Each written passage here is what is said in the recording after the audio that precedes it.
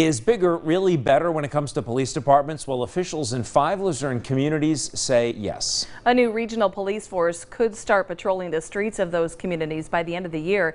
2822 Eyewitness News I-Team reporter Andy Mahalchik joins us now live from Wyoming Borough with the story. Andy. Good evening, Candace and Nick. We are standing in front of what will be the headquarters for the Wyoming Area Regional Police Force. This is the former state police headquarters for Troop P on Wyoming Avenue. And these local officials say that this larger department will better serve and protect their residents. We're all excited. We think that we've tried to do this for the past 20 years. We finally have gotten to the point where all the towns recognize that it has to be done. Everybody's short with police officers. And that is just one reason the communities of Wyoming, West Pittston, Exeter, and Exeter Township decided to form the new Wyoming Area Regional Police Department.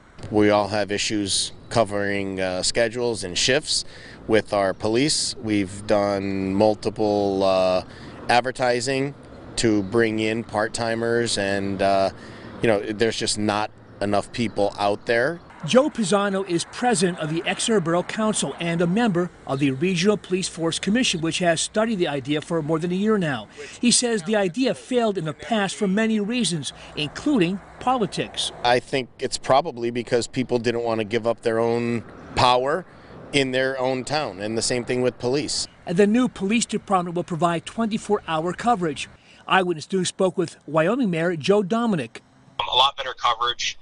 Basically, all these boroughs right now do back each other up on a regular basis, but now it's going to be all housed under one department. And the cost, he says, will be lower than what each community is paying for separate departments.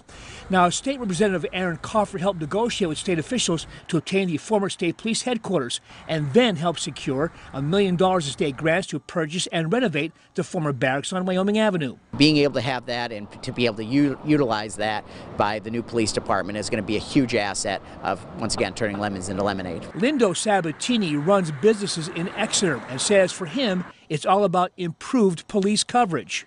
For me, the biggest problem is, well, just like our business and any business around here, it's hard to staff it. So if you're able to have to staff one police force instead of 5, it sounds to me like it's going to be better for everybody. Now, the Regional Police Commission may, in fact, hire the new police chief, the first ever police chief, at their meeting tonight at 7 o'clock at the Exeter Borough. Now, overall, the new force will have 13 full-time officers, 12 part-time officers, and operate on a budget of $1.7 million.